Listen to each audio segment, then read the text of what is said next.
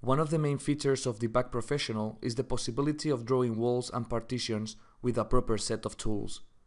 This way, the program will identify that geometry as walls and will combine with other functions of the program to speed up the drawing process. I'm going to start with the wall tool in a new file.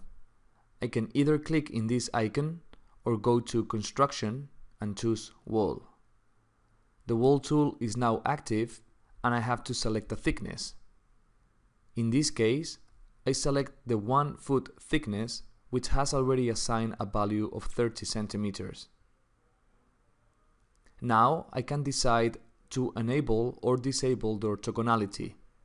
I'm going to enable it and keep an angle of 0 degrees to create horizontal and vertical walls.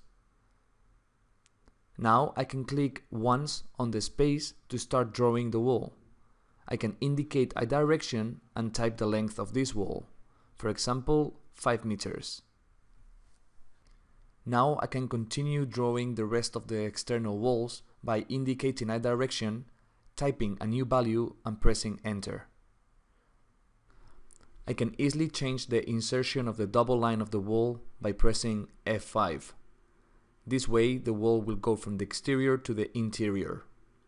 Once I have chosen a good insertion, I can indicate the direction, type a new value and press enter.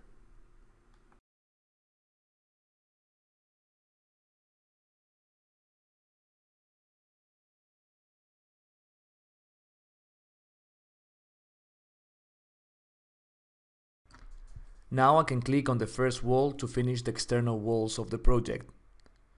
Let's draw some partition walls. For this, I have to change the thickness. I'm going to choose a thickness of 15 centimeters. Now I can click in any existing wall to draw the partitions and click on the opposite wall to confirm the insertion. As you can see, DIBAC automatically fixes the intersection of the walls and partitions as long as they are created with the respective set of tools. It's important to remark that every time I draw a wall, it's created as a unique element. That means that I can select individually each one of the walls I have created. This is very useful, but we should avoid creating the same wall in 2 steps, as I am doing here. This will generate a wall with a division that will not allow me to insert any joinery in this spot. It is always better to complete every wall at once or using the wall modifiers such as the shorten lengthen tool.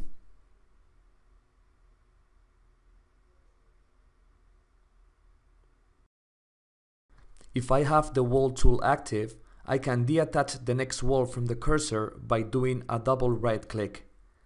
The first click will exit the current function, and the second click will reactivate the last function, which was the wall tool.